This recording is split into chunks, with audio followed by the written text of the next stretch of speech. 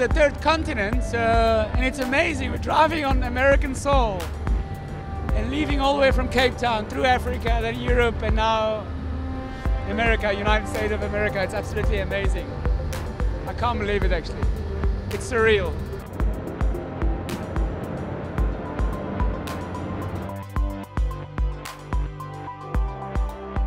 We're now just preparing this whole marketing campaign to put ZaiLab on a map, you know, because we're entering the United States in March.